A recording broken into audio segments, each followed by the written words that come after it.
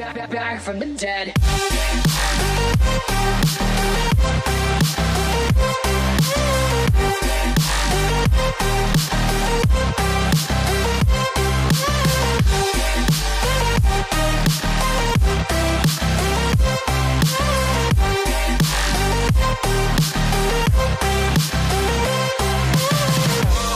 Ladies and gentlemen, the countdown has just begun. Are you ready?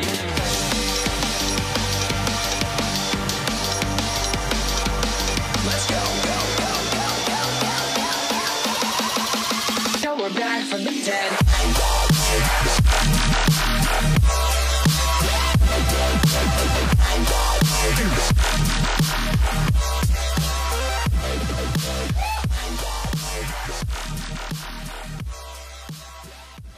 Hey guys, what is up? Welcome back to my channel. I am actually really excited about today's segment and I think you guys will like it too. So I watched Ghost Adventures last weekend. Their new episode was basically going to the Navajo Nation in the Four Corners region and they investigated something called a Skinwalker. As much as I loved it and I thought it was a great episode, I felt like the definition of Skinwalker wasn't really clear. And I didn't know if it was because when they were interviewing, like, I'm not sure if that was the chief they were talking to on the reservation, but he said, you know, well, if they talk to you, but they probably won't because they believe in the Skinwalker, and the Skinwalker will harm them if they tell someone who's non-Indian. So I'm like, what's a Skinwalker? And they never got an interview with someone else to explain what a Skinwalker was. And I was so confused because I was like, is it a ghost? Is it cryptozoology? Is it both? So lucky for you guys, I have this girlfriend that I met in college here in Vegas, and she's actually Navajo Indian. As you guys know, I am Cherokee Indian. I am extremely proud of my heritage. My grandmother was full-blooded Cherokee Indian. She lived on the reservation till she was 18, and then she did leave and go to Chicago for fashion school, and she never went back to the reservation. So growing up, my grandmother forced me to learn about my heritage, so I am very, very proud of my heritage. So in the meantime, I called up my girlfriend, who I will say wants to remain anonymous because they do actually believe in the Skinwalkers. So this is strictly Navajo. So my question to her was, the guy Zach interviewed said, you're not Indian, so they can't tell you because harm will be done to them. So the question to me was, if I'm Cherokee, I'm technically Indian, are you disobeying the tribe by telling someone Navajo only, or are you disobeying the tribe by just telling someone that's Native American? So of course, before she talked to me, she did go check, and there is no specifics, so she did feel comfortable talking to me. She no longer lives on the reservation, so maybe that's why she felt safe telling me. So anyway, I want to tell you guys what I have come to find out what a Skinwalker is. I don't think anyone out there that is Navajo will correct me or disagree with me because they're going to be concerned with something happening to their family. So let me go ahead and kind of tear this apart for you guys, tell you what I've learned. I'm a little bit skeptical in some of these parts just because I am a science mind, and so I'm going to look at the skeptical side of it and both devil's advocate side.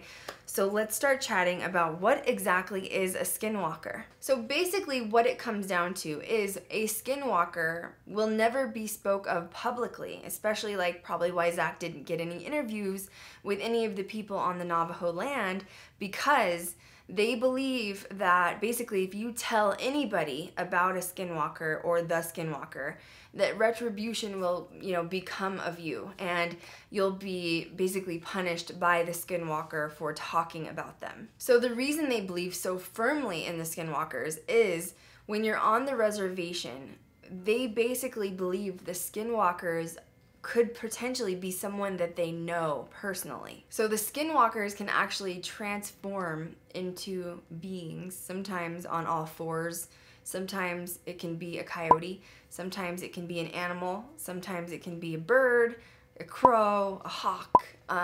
Basically they will transform into something other than human and then back into human form. So the permanent definition of a skinwalker, when you basically get to its core, is considered a witch, okay?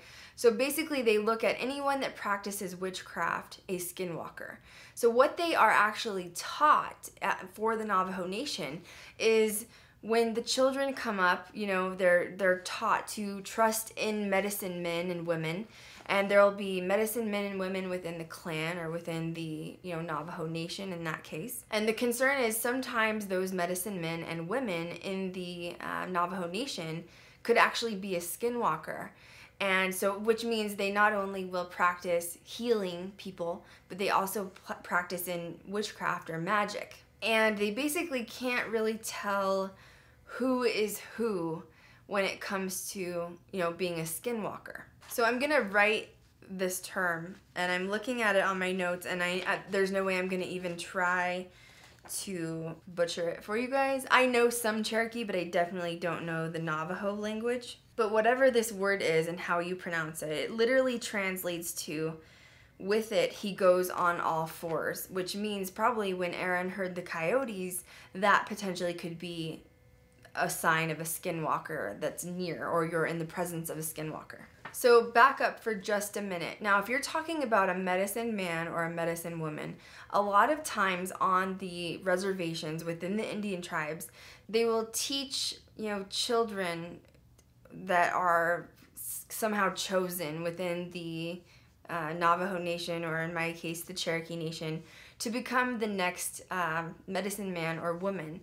So it's kind of like how the Buddha, you know, will pick a new Buddha, and it will be that who replaces them. Like they'll have some sort of a sign, you know, religious-based sign that is the chosen child to be a medicine man or woman. When a skinwalker is basically created, it's when that skinwalker has created or maintained the highest level of, I want to say like superiority or priesthood or whatever, you know, religious term you want to use. They have attuned to the highest level that they can practice at, and they're that good at basically being able to heal members of the tribe. So when this person attunes to their power, it actually ends up turning evil. So they basically realize how powerful of a healer they are in that term, right? And that terminology would be, you know, a healer to the tribe and to the people of the tribe.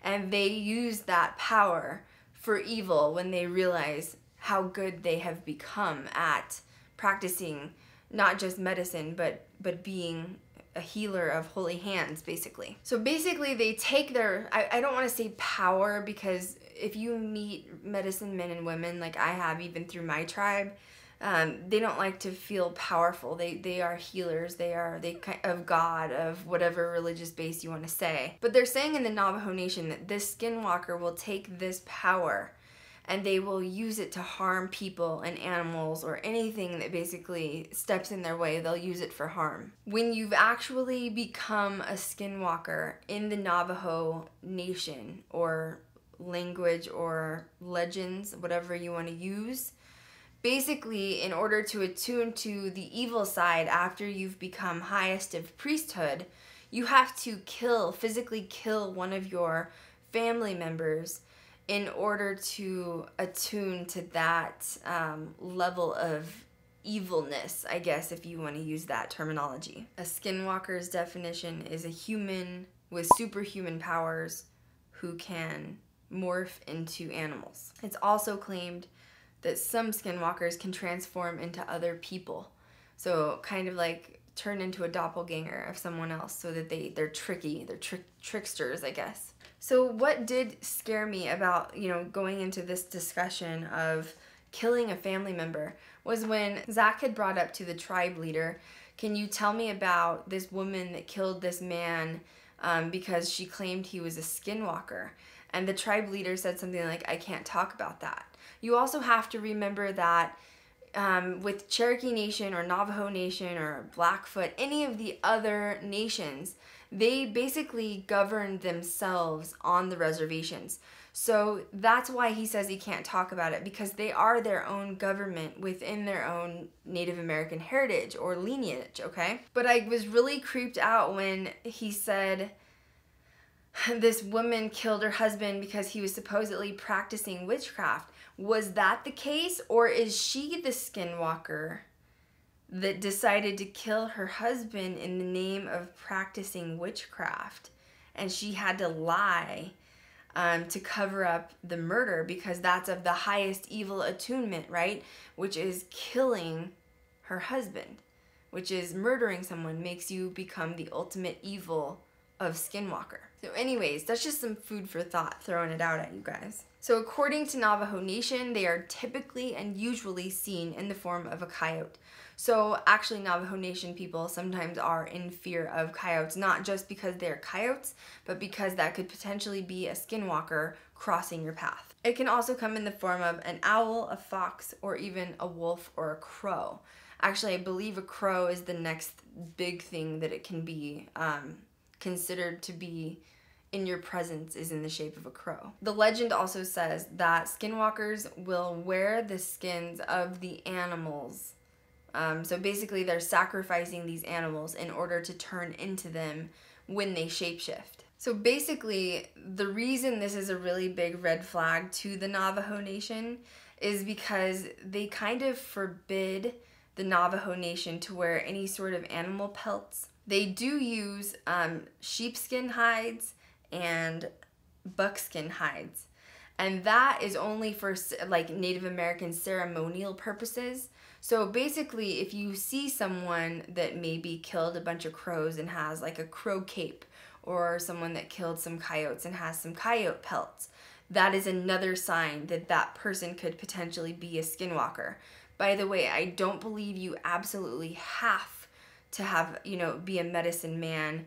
You could also have tried to attempt to train yourself as a medicine man in secret. But the trickster part is the person that is treating you as the medicine man could potentially also be a Skinwalker. So I think that is where the fear comes in with the Navajo Nation, and that's why they won't speak out, because they need the medicine man or woman on the tribe, on the reservation, in order to be treated for illness and sickness.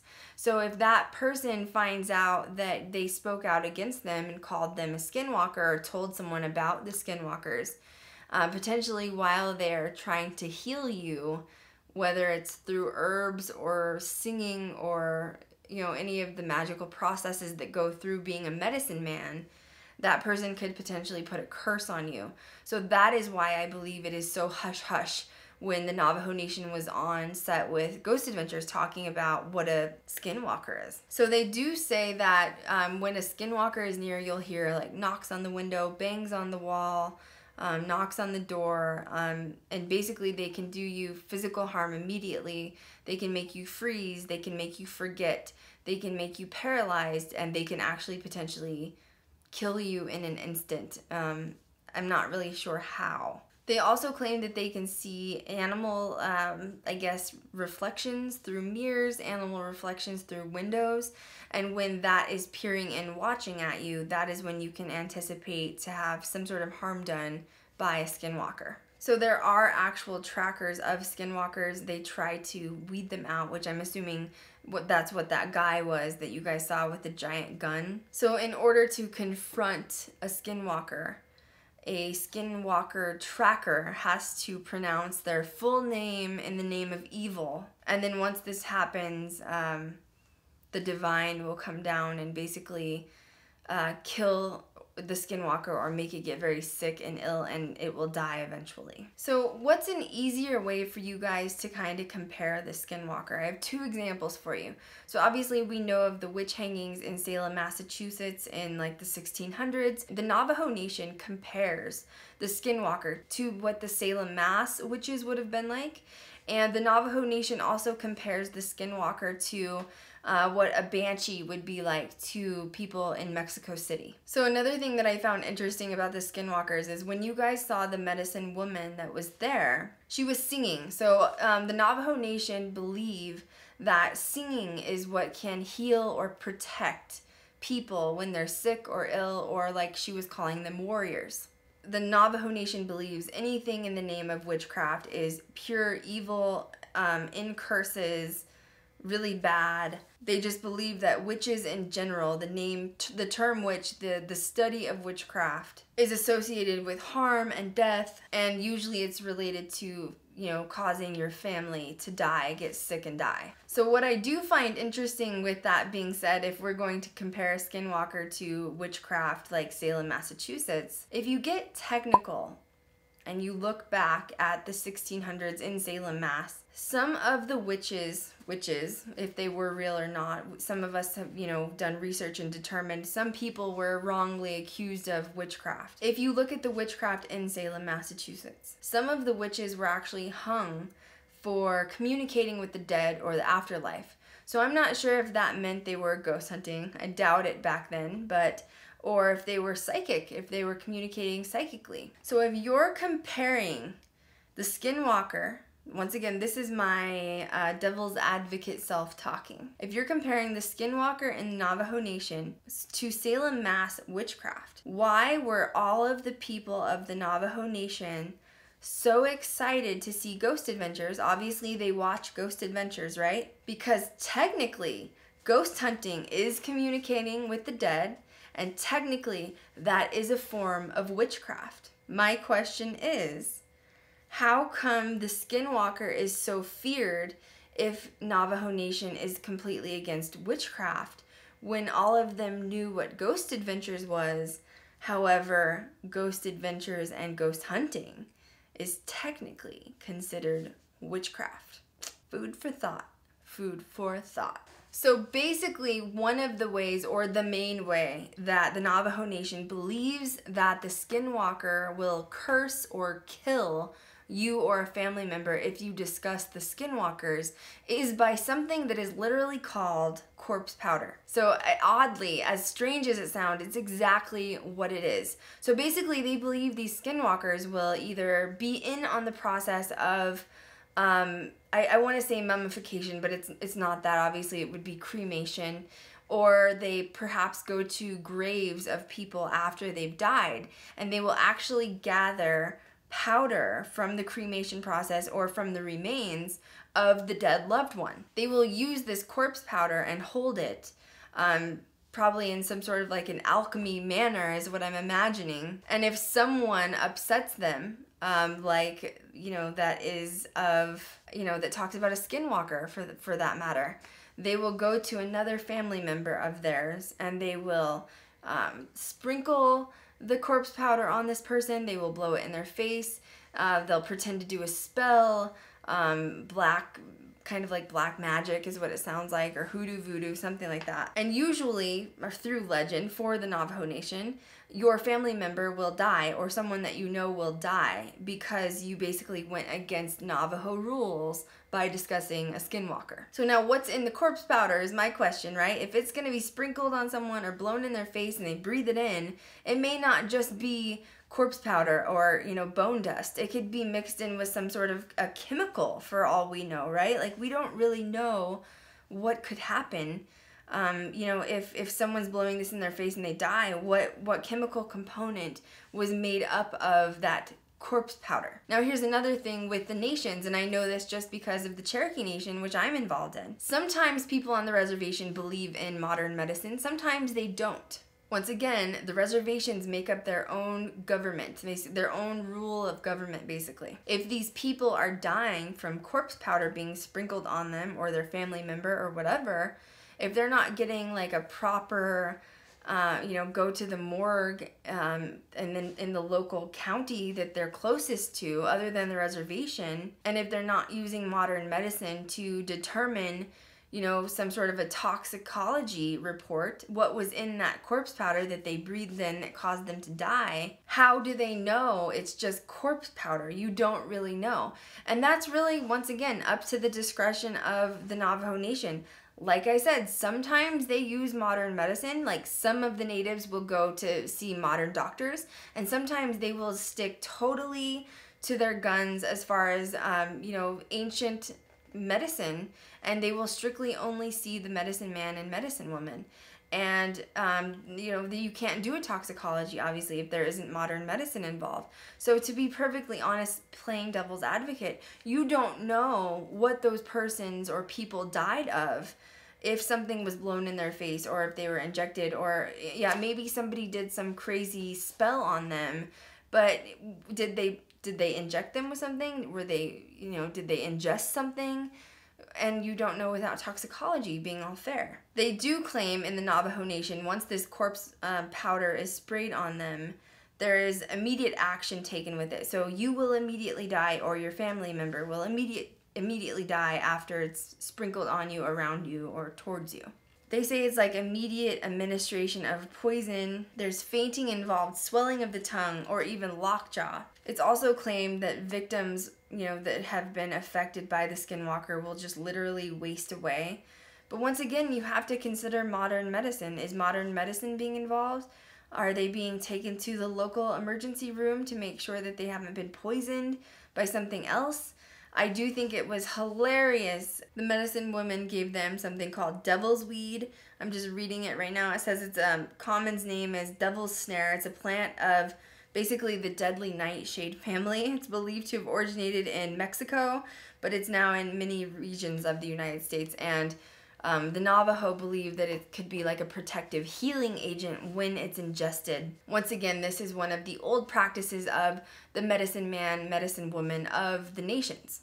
So the Navajos are basically completely against witchcraft, except I don't understand why they're in support of ghost adventures when technically that's a little tiny piece of witchcraft. I'm just being bluntly honest with you guys. I have nothing against the Navajo Nation. Understand that.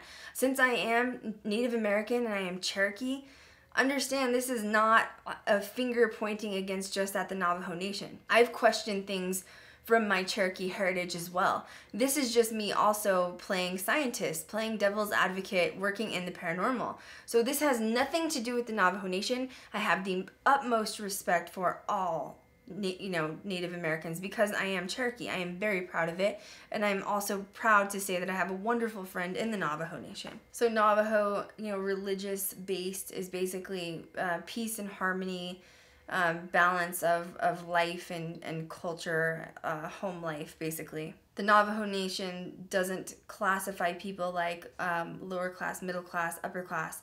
They class people of holy spectrum and of the earth, and that's it. Because most of the Navajo Nation, they will own lots of land with livestock. So I have to say, after I watched it, I thought it was so creepy that Aaron got the coyotes multiple times. I thought that was fabulous.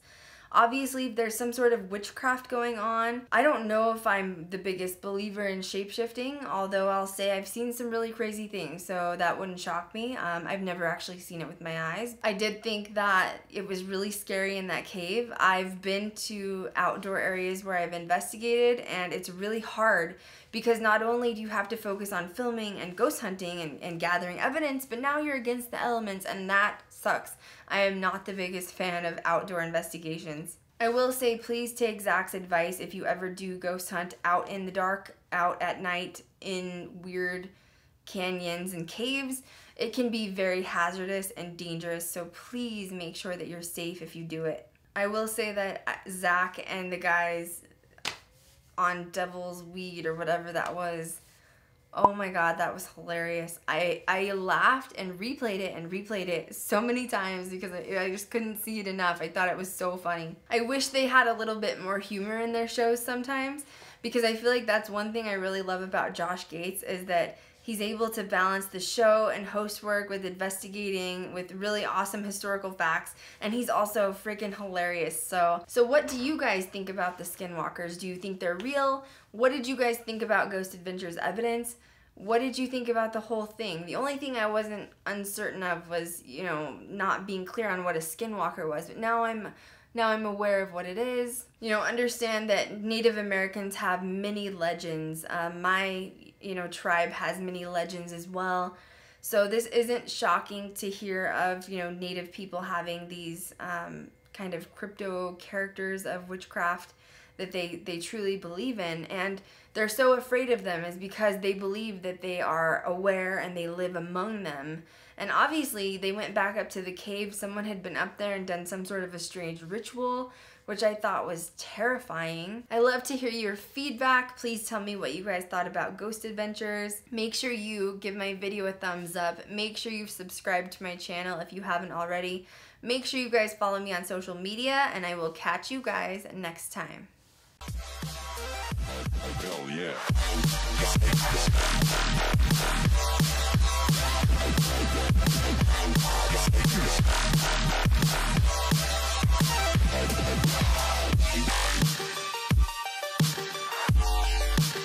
We're back from the dead.